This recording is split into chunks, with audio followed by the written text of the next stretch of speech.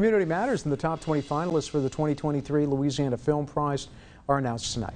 More than 200 entries were submitted this year, and every eligible short film had to be shot in Louisiana. The prize money goes from $25,000 to $50,000 if films are made in Caddo Parish, inviting tourism to our area.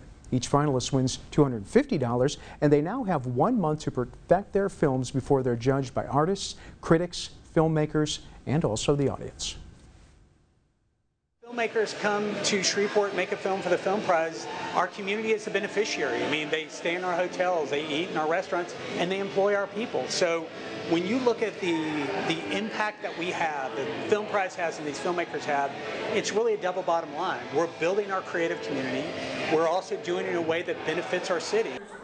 Film Prize is a part of Prize Fest, which runs from October 14th through the 23rd.